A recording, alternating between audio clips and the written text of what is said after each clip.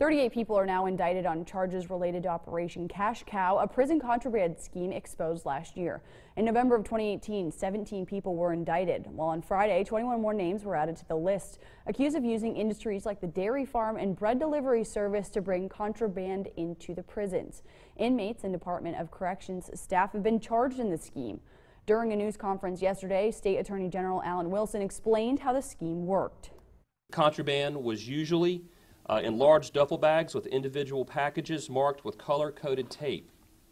The inmates took the bags back to the dairy facilities, and then they would use plastic wrap to roll contraband into small capsules called eggs, which the inmates would then smuggle into the prisons inside of their bodies.